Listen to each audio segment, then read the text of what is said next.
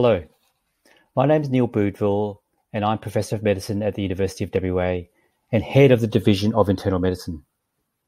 I've been coordinating the internal medicine rotation at the UWA Medical School for the last 15 years, and I thought I would produce a series of teaching resources focused around the OSCEs, which is one of our school's major assessments at the end of third year and at the end of fourth year. Since we moved to the MD program at around 2017, there have been around 30 students failing the final year OSCE every year, and I want to make this number 0. I also want all students to have the best chance possible to achieving the highest score they can.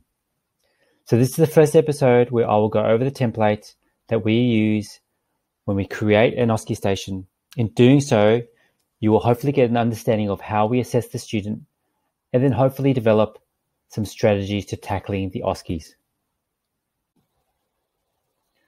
What you can see here is the template that members of the OSCE writing committee uses when we create an OSCE station.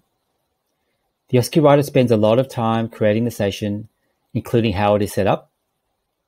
And this would include listing the equipment that is needed in the rooms, any results that need to be present in the rooms, and even to the detail of where everyone is seated. Over in this part of the template, you can see that there are specific instructions to the student, which you'll be familiar with, which are the trigger and the tasks.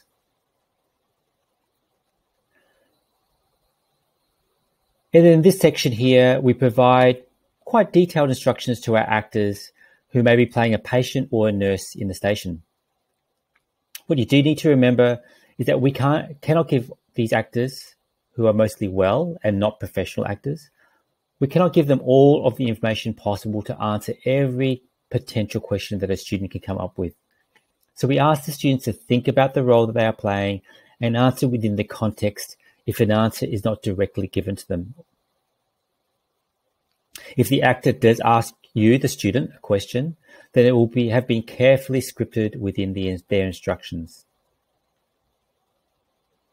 We also provide the examiner with very specific instructions relevant to this particular OSCE station.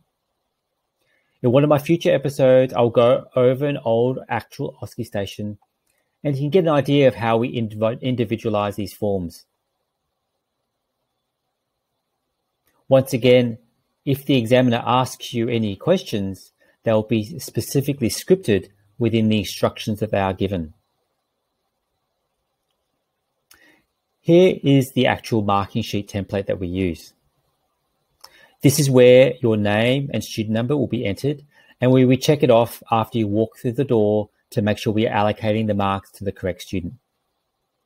The marking sheet can be divided into 3 parts: the checklist score, the empathy score, and the global score.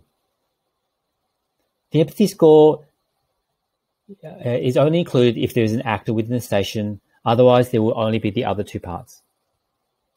The empathy score is where the actor gets to score your performance and is worth 10% of the marks for the station. The global score is the assessor's gut feeling as to how good or bad the student is and is worth 30% of the station. Therefore, the remaining 60% of the marks are accounted for by the checklist score. The 2 ways you can fail an OSCE station is by scoring less than 50% for the station or getting a borderline or below score on the global score. The most common reason why students fail the OSCE station is due to the global score.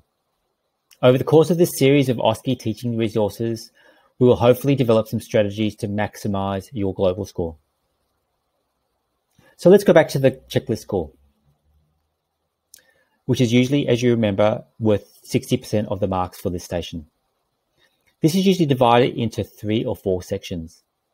Within each section, the assessor will be given a list of expectations grouped together, typically around the triggers. So if there are 3 triggers, then there are usually 3 sections. And if there are 4 triggers, there are usually 4 sections. This is important to remember as the student because it means that you need to allocate the right amount of time for each trigger. Doing one trigger really well, but missing out 1 or 2 could still lead to you failing. The assessor will look at how you perform for each section and mark in this grey area what level you achieved. There will be specific guidance provided to the assessor as to what meets expectations is compared to below and above expectations. And that is entered in this part of the form. If we go to Appendix A, you can see some generic instructions. For example, if the skills being assessed in the station were on history taking, you can see that it meets expectations is defined as a systematic approach which elicits the majority of essential information in a manner to give an accurate picture of the illness, and so on.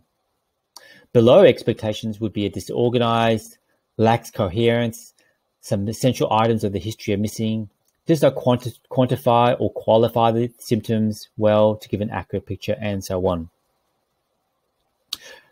The OSCE writer would individualize this for the station that they're creating. For example, if it was a cardiovascular history, it might be written in the meets expectation part that we expect the student to ask about chest pain, radiation of the pain, associated symptoms such as nausea, shortness of breath, swelling of his ankles, discuss cardiovascular risk factors, and so on. These are the guidelines for the global score, and I might focus you on to the definition of a borderline score. This is defined as mostly competent in completing many tasks, but with some significant omissions or weakness shown in completing a few tasks. As a committee, we review and vet each other's stations, and so all stations get scrutinized very carefully before the actual OSCE is run. We also use this skills grid to ensure that we are covering adequately all of the skills or competencies that we think are important with the right amount of repetition. Don't worry, this is an old skills grid, and we actually are currently having 12 OSCE stations in final year, at least for 2021. So this is the end of episode 1, and really just starts to set the scene for what OSCEs are all about. More episodes will be published in time, with some of them planned to be podcasts in the MedTalk site. In case you haven't heard about MedTalk, I would recommend you go visit it, as there's already lots of useful podcasts available. Please contact me if you have any comments about this episode or want to make suggestions about future ones. Have a good day.